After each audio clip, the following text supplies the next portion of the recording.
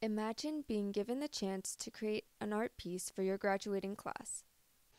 Dia Khoshrow was lucky enough to receive this opportunity when she won the most votes during Wexford Collegiate's art show in 2018. This experience, it was definitely,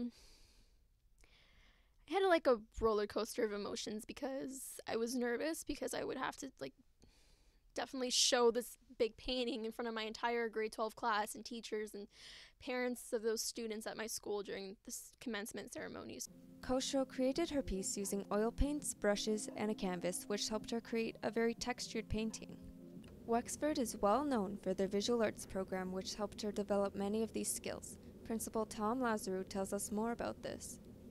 The opportunity actually was created about 25 years ago.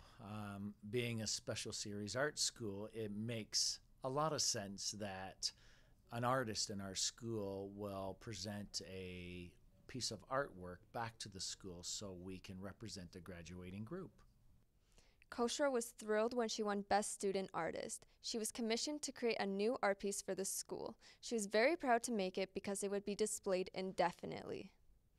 Khoshrow is currently studying visual and creative arts at Sheridan College, where she hopes to succeed in becoming a tattoo artist or a hyperrealistic artist. Brittney Balment, Say News.